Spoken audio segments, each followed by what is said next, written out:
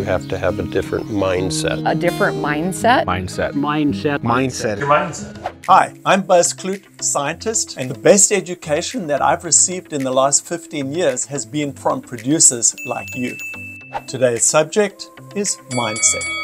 Saline and sodic spots are becoming an increasing concern in South Dakota, especially in the James River Valley. I'm a scientist, so what does mindset have to do with improving these tough spots? Here's what producer Scott Hamilton has to say. Well, if you are fed up with the saline and sodic spots, first thing you need to do is change your mindset.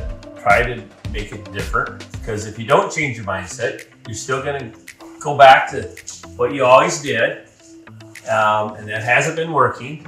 So the first thing you need to do is change your mindset, realize that hay or grass is a crop, and then market it either through hunting or selling it to the farmer or to the rancher, or selling it to the neighbor that's going to compost. You know, there's a lot of possibilities. You just got to change your mindset.